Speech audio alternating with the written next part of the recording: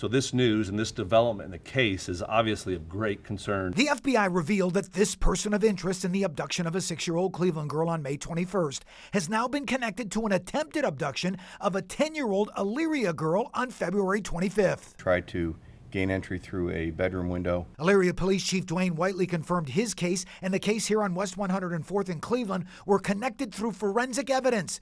The FBI made it clear investigators in 3 jurisdictions are now expanding the search radius for this person of interest. So we need folks to think beyond Cleveland, the west side, the east side, and think outside into Lorain County, into Summit County, wherever the case may be. We just don't know. Cleveland residents and the FBI were quick to point out the distinctive walk of this man caught on neighborhood surveillance video a week before the Cleveland 6-year-old was taken.